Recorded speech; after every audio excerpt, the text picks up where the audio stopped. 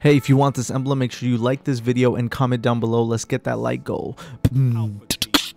What's going on YouTube? Snipes here with TKOgaming, bringing you guys Trials of Osiris strategy on Bannerfall. This is our no mercy, flawless game, last final game on the card. I'm going to show you guys what was going through our mind. I'm going to tell you guys the best weapons, the best classes to use. It's going to help you, your friends, and anybody that you play Trials with or want to help out. It's going to help you guys get to the lighthouse. And this is a great map, guys. I'm telling you, it's fantastic. A lot of open space and also a lot of great lanes. So as you guys see, the first round of Trials, everybody has normal ammunition, special ammos there as well. So what you want is at least one great sniper on your team. You do not want to have more than one, but just keep in mind going into the game, roaming supers actually do really well on this map because there's so much open space. So you guys are seeing I'm a Stormlock. It's a great class to use, great super to use.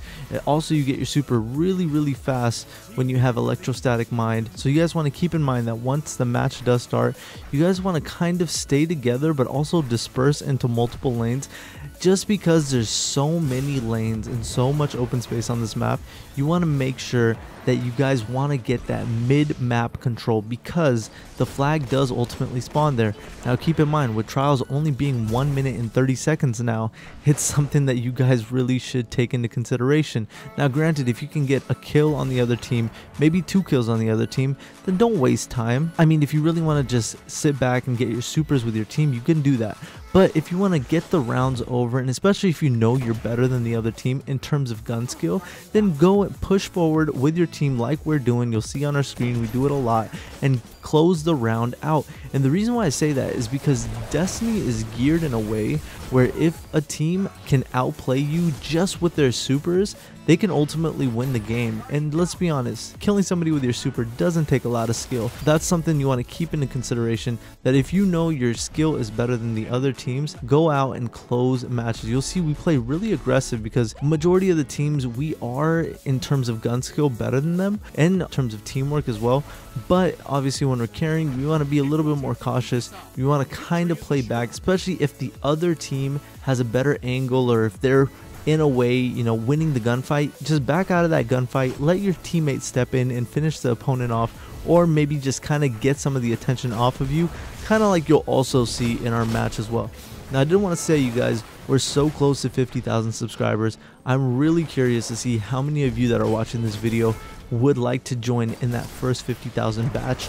We have a couple great surprises coming up for you guys once we hit 50,000, so make sure you subscribe to this channel as well. Get in before that 50,000 mark, and make sure you follow us on Twitter at realTKOgaming. As you guys know, we're carrying on stream right now in this video, and we carry everyday Trials is live, and we'd love for you guys to join us on stream live where we help you guys earn your runs with us. We help you guys, and it's freaking awesome. It's a lot of fun learning experience. I mean, we may be really great players, but we make mistakes as well. Everyone does, and we learn from it. Now, as you guys just saw on your screen, heavy round is probably one of the most important rounds, especially if you're losing against a team. Now granted, we're not losing against this team, and you know, surprisingly, not having our mercy, our last 2 games we did pretty well against those teams, and both those teams played really well. But it's something that you want to win, especially if you're losing against a team. Now what you'll see is a lot of people actually utilize their super with heavy round, and we try to do that as well because that round is really important, especially like I said, if you're losing.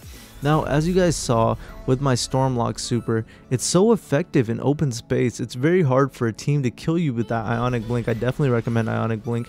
You know, the Solar Titan is also a great super to use. And I'm just letting you guys know, Golden Gun has been such a great super ever since the recent update. You also get your super really fast with Golden Gun, and you get it really fast with the Stormlock.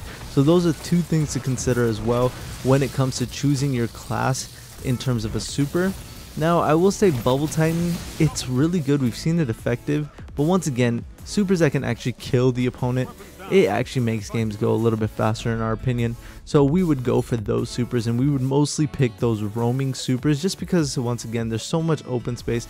And when you have a shutdown super, you kind of have to get close to your opponent, and since this map is so big, you can already have that pre-plan that distance with your opponent and kind of kill them. Once they're dead, then their super really doesn't matter. When it comes to the weapons, I did say to use one sniper rifle that's really skilled, whether it be an icebreaker or a regular weapon. As you guys saw, I was using a regular sniper and just picking up ammo whenever I could, and I would recommend using a hand cannon just for close and mid-range gun battles. Now, I would say the other two people on your team should be running sidearms. Now, with sidearms being more so of the close range manner, I would recommend Wormwood, Trespasser. Both of those are great, or something in the same tier as those sidearms. And your primary, I would recommend either a scout rifle for range or a pulse rifle. Definitely pulse, and the two I like a lot are Blind Perdition and the Hawksaw. I really hope these tips and tricks helped you guys out. Make sure once again you subscribe and you look in the description below for everything you need to know in terms of connecting with us and getting your own trials run. See you in the next video, guys. Peace.